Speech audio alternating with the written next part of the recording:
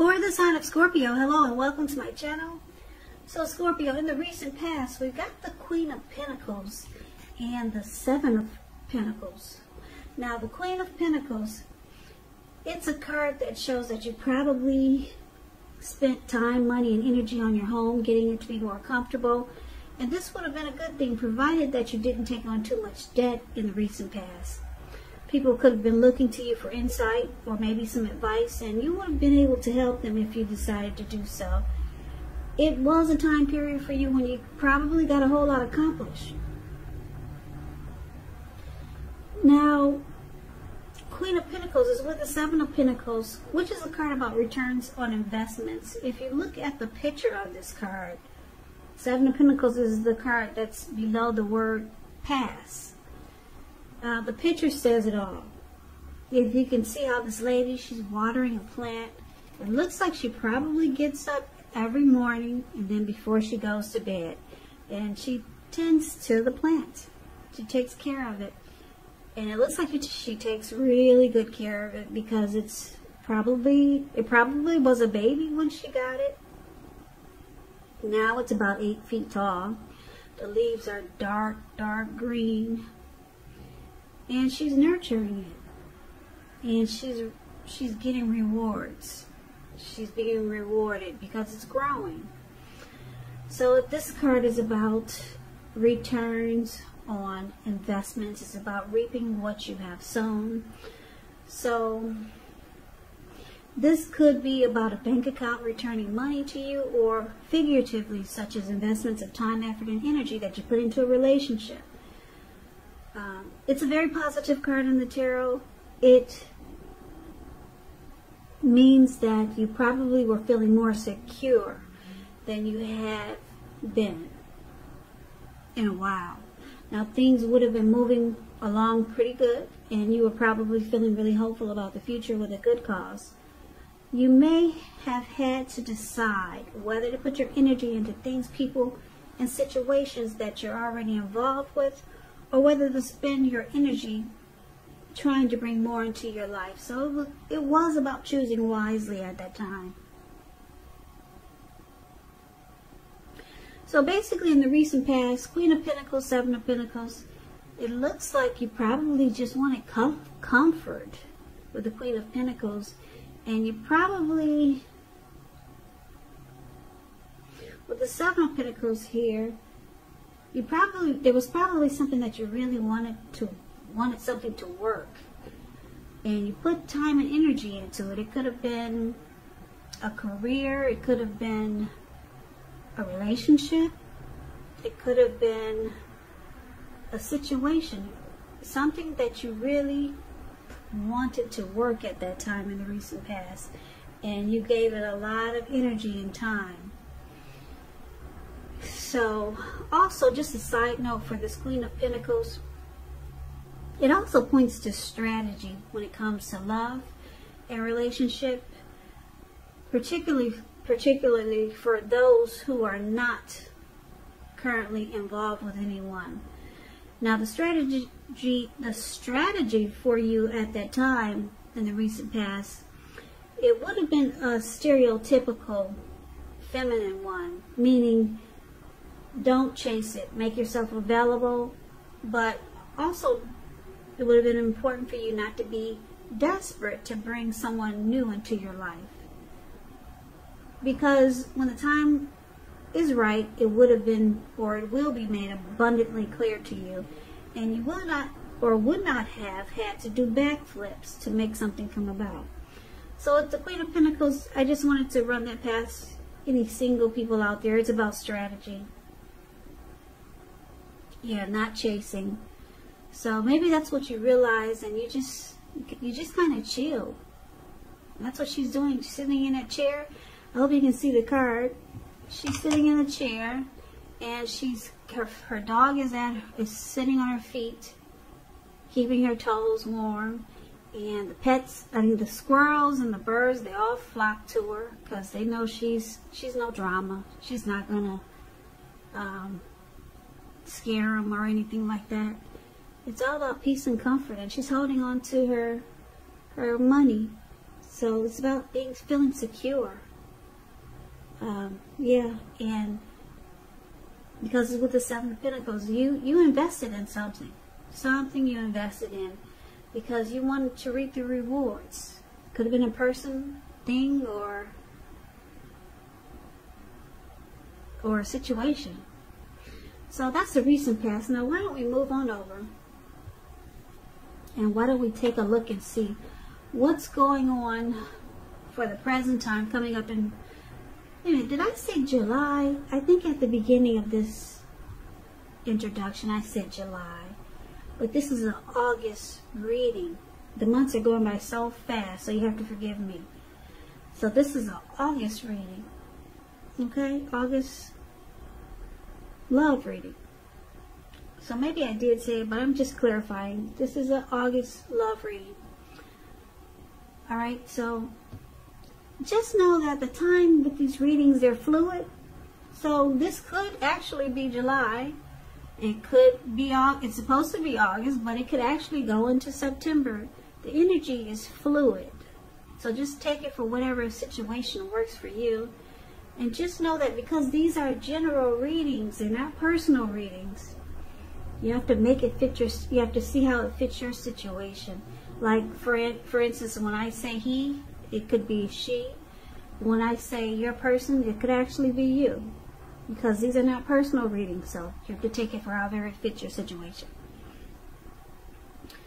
So for the present time, coming up in August, we got the Ten of Swords, and we have the Two of Pentacles. Two of Pentacles is the card above the word present. Two of Pentacles, two main issues are front in your mind. You may need to pull back from trying to pay attention to quite so many things. Multitasking is not your friend.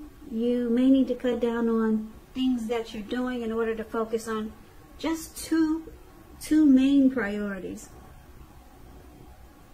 Your financial situation, it may need to be more balanced, but be sure you're paying attention there also, if that's the case. Now, Two of Pentacles is with the Ten of Swords. It's a sign to be careful about where you put your trust. Because when the 10 comes up in relation to a question as to whether you can believe what a person is telling you or trust that the situation is stable, it's a pretty clear answer of no. Absolutely not. Do you see how this man has all these swords stabbed in his back? However, try to keep in mind that when one door closes, another door opens. You're more than likely being guided to a situation that's better for you. So trust yourself and trust the universe. Now, basically, for the present time, coming up in August, Two of Pentacles, Ten of Swords. Now, Scorpio, it looks like you could be dealing with someone that makes you feel like they're having trouble finding time and energy for this connection or for you. You could be dealing with someone that's kind of back and forth. Maybe they have several tasks. Maybe they've got more than one job.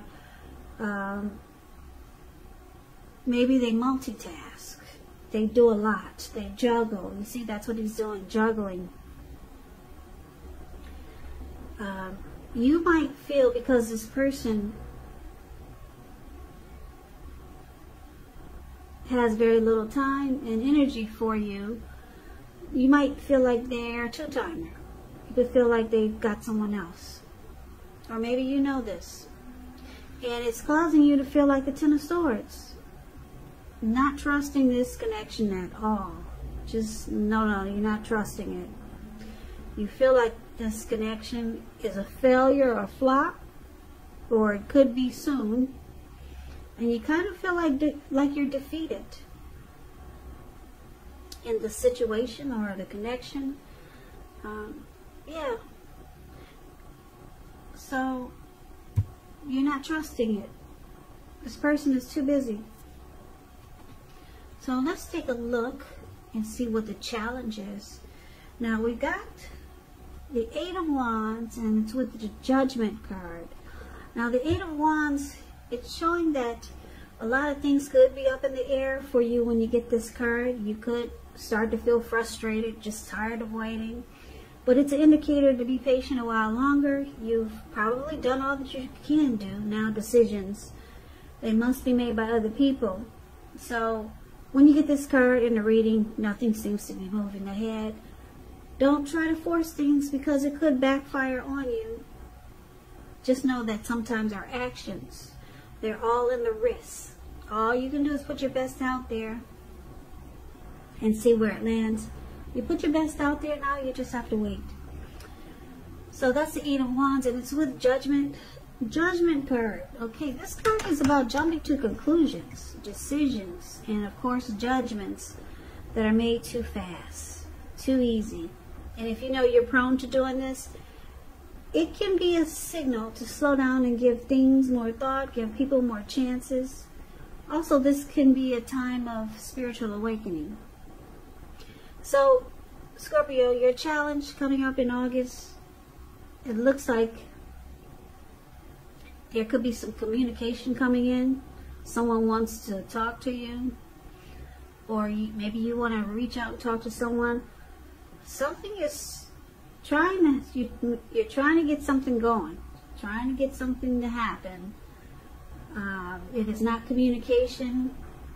Maybe you're feeling ready for a commitment that doesn't seem to be forthcoming. So it could be something like that. Could be there's something going on. This card is usually about some type of communication, but it could be just something else that you feel ready for.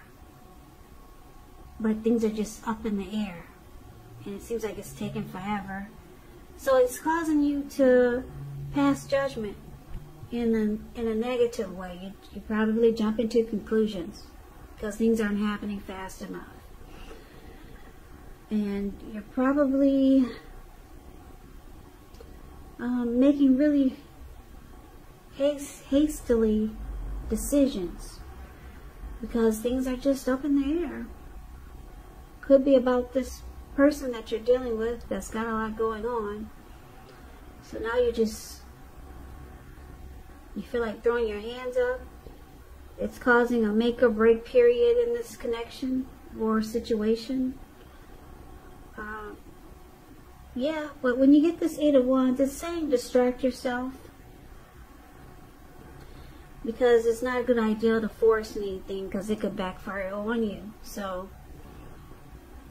yeah, it's playing the waiting game, but it's not good because it looks like it's causing you to, like I said, jump to conclusions. And we all know what that can do. It can cause a make or break in anything. So that's your challenge, Scorpio. Now let's see what the outcome is going to be. We've got the Strength card, and we got the Seven of Cups. Now the Strength card. With this card, it's important for you to meditate, to contemplate, maybe spend some time alone, even if you're in a committed relationship and you got 19 kids. So you do not want to spend time in preoccupation and fear, because the outward things are probably going all right, but what's most important is keeping your head on straight. Not only do you have the ability, but you have the responsibility. So conquer any fears and control your impulses, and never lose patience with yourself or what you're trying to do. Strength is paired with the Seven of Cups, which is a card about choices. It indicates confusion. It can also point to being disorganized, having too much going on. So it's about needing to narrow your focus. You're probably trying to do too much and doing most of it not very well. So it's about trying to choose just a few of the, choosing a few of the, let's put it this way, of the important things that are on your plate and work through them one by one carefully. You could start to feel overwhelmed. Just remember, you can control in some areas how much you're trying to take on. So your outcome, Scorpio, Strength card and Seven of Cups. So you're realizing that you kind of need to take to yourself and become strong and embracing yourself practice self-love, unconditional love, practice some self-respect. Because that's what the Strength card is about. It's about acceptance. You're accepting whatever this connection is, and you're becoming stronger because you're not trying to force things, or you're not being like you were for the challenge, just wanting something to happen real fast. You're drawing on your inner strength. So you're becoming stronger. And because it's with the Seven of Cups, you realize that you need to keep your options open. If you're going to stay in this connection, or if you're going to deal with this type of person that has a hard time making time for you and this connection, you realize you need to keep your doors open also. Because this person is busy. And it makes you feel defeated in this connection, and you're not trusting it. And then some things that you want to happen, they don't happen fast enough in this connection. So you jump to a lot of conclusions, and it just causes a make or break. So you realize that you need to pull out your strength and practice self-love and self-respect. So the outcome is that you become stronger. You love yourself even more. You're standing in your power. And you're keeping your options open. You're no longer focused on any one person. So you've got choices and you've got options. So this is a good thing. So now you're stronger. You're embracing you. So Scorpio, that's the reading that I have for you. I hope this resonates. I hope you enjoyed the reading. As you know, readings, they do not always resonate with everyone. Then again, if you like this reading, please comment, subscribe, hit the notification bell. That way you'll be notified when I post my next reading. I will also put a link below of the extended of this reading, where I'll go over how you both feel about the situation, what's in the near future for the two of you, how you see yourself, best case scenario, and what will happen between the two of you in the next few weeks. I also put a link below for personal readings if you'd like to try one of those. Scorpio, thank you so very much for watching. I really, really appreciate it. Thank you for all my subscribers, my new ones and my old ones. And I thank you for the people that just like to watch and they don't care to subscribe. Yeah, it's all very helpful to my channel. So I appreciate all of you. I hope that 2020 is going well for all of you, and you're taking good care of yourself. Stay strong. And I know a lot of people don't want to hear this, but wear those masks, please. If it's not for you, wear it for other people. If you can do that. So I can never say it enough, Scorpio. Thank you so very much for watching. I hope you have a great day. I hope you have a great day. I hope you have a great